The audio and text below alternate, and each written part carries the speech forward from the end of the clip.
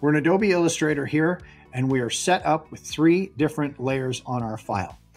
The first layer is our cut path layer. Any vector cut path or any vector image on this file is going to cut. We don't print anything on the cut path layer. We ignore all the color. The second layer is the artwork layer. This is where you're actually going to do the bulk of your designing.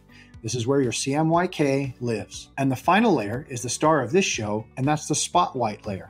Now, spot white should be vector on its own layer called spot white. We're going to print the spot white first. So in the order of these layers here, you can tell it's actually underneath the CMYK. And so this gives you the ability to have really cool effects. If you just want white to show through, have the white show through. Don't put anything over the top of the white.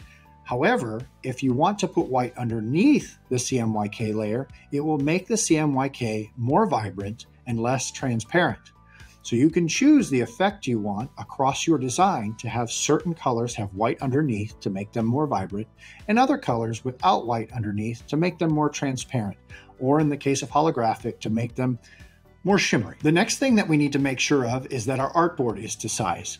So I'm going to select the artboard tool, and we want to make sure that the artboard is the exact same size of the product that we intend to get. This helps our automation run through the system very quickly to get your products shipped out fast. Finally, we want to save it, and we'll save as or save a copy, and we're going to save it as a PDF. And in this case, I'm going to save it as Joker 4 and save. Now here in compatibility, we're going to want to select Acrobat 7. And most importantly, we want to select Create Acrobat Layers from top level layers. Now what this will do is very important. It will preserve the 3 layers that we've created here instead of merging them together as one layer. We need that information in those layers to print your file correctly. Thank you for watching.